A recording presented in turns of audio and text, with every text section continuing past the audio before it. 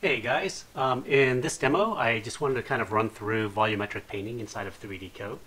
I've created three separate objects, one just a regular brick, another one is just a plank, a painted wood plank, and another one is just like a stone, like a granite where you've got that crusted raw stuff on the outside, and then on the inside you've got more of that granite material. So here I'm just gonna go ahead and start removing some material from the brick.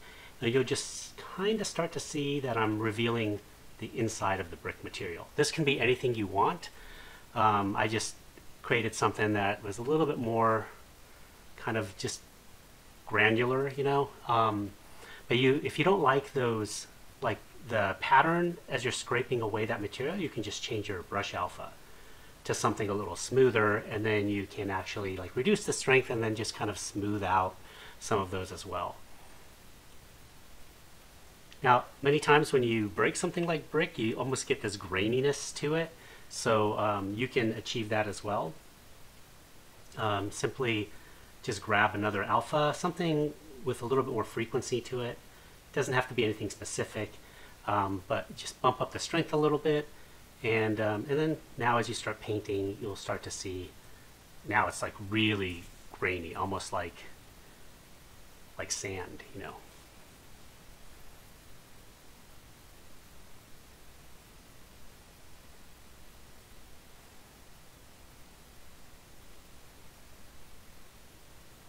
You can also like you can work off of the corners and start chipping it.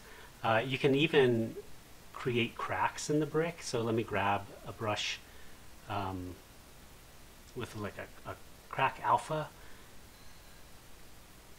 and let's just kind of start making some cracks in here. I'll make the strength a little bit stronger, I think. There we go. That one's super subtle.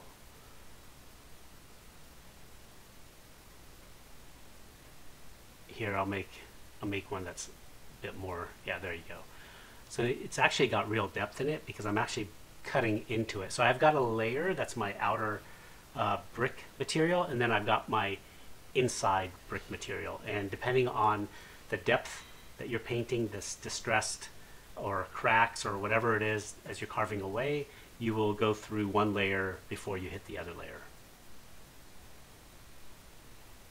Here I'm changing the degree, so this is kind of nice. You've got these cool controls for the brush, but what the degree does is it biases toward one plane over another plane. So if you have a really high level of degree, you can paint on one plane before it flips to the other plane. So, but if you reduce that level, then as you start painting across two planes, it'll just roll over to the other side. So you can see in this case, I hit it at 45 and it worked on both sides.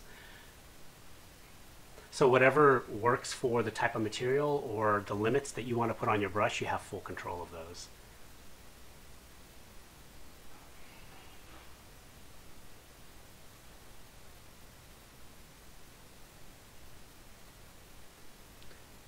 Also, we can kind of just really carve away. Here, let's just show you.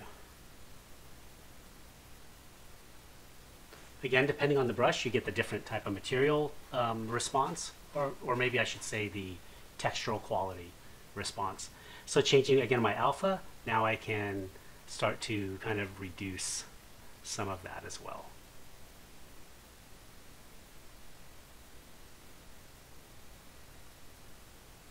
Now I do have my underlying texture already has a natural bit of like grit to it, so it won't be super smooth. But I can use the smooth function or the brush, and that will smooth it. Or I can, again, just kind of go over what I already have that's coarse and then kind of smooth that out a bit.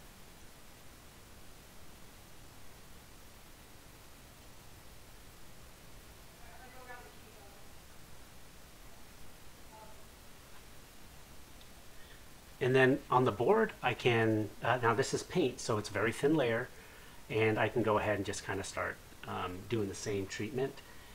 I've got like a pine wood underneath the paint, so as I start carving away at the paint, I start to reveal that pine.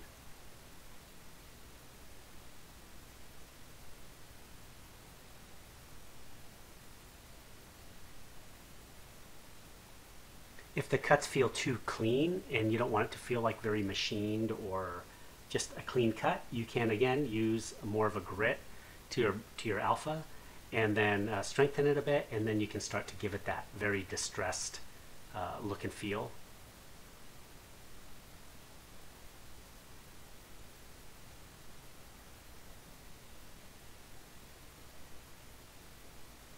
We can add cracks as well, like you can just put scratches in the paint.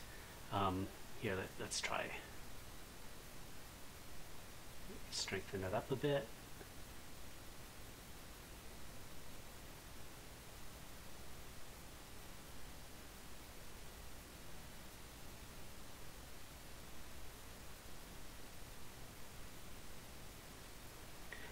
It's all going to depend on your alpha that you're using as well.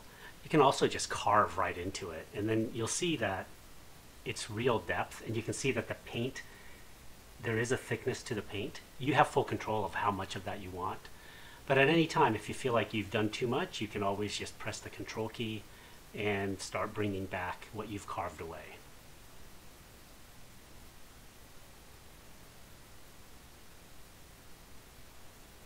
Here's some finer scratches. But it's really cool because I don't have to paint masks. I don't have to like find different textures to like fill in my scratches. I mean, this isn't perfect, but it's an interesting way. It allows me to carve only what I need to carve. And yeah, I can see the result of it, which is really cool. I just carve only what I need. And if I go too far, I can always bring back what I didn't like. All right, so let's move on to the stone material. So this is like a raw rock. It's just like a rock material on the outside, but then as I start to carve into it, I start to reveal the granite material that's inside. Now I should have made the crust a thicker depth, so I paint through a little ways before getting to the granite, but I think it still shows the effect of it.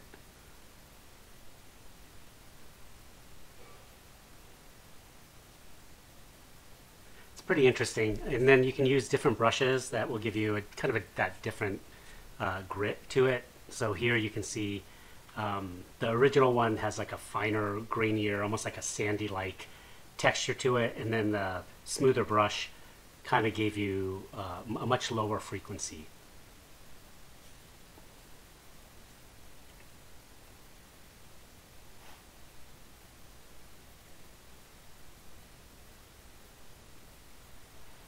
Yeah, you can even change the inside material. So here I just switched to another material.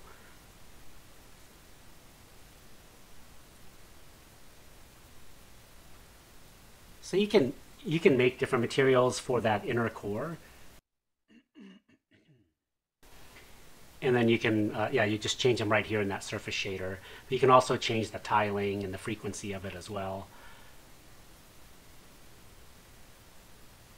Yeah, definitely different attributes. It's pretty dynamic.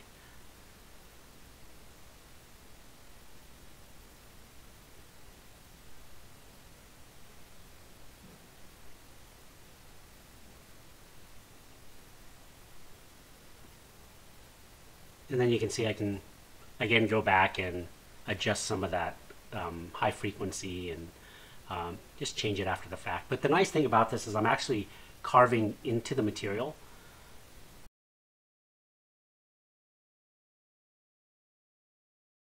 It's not like just painting a mask and then putting another material in. It's actually like the depth of it matches the material that you're revealing, if that makes any sense. But it's just kind of cool. It's pretty interesting. I don't know that I could use this on everything, but definitely some organic things like these examples would work pretty well.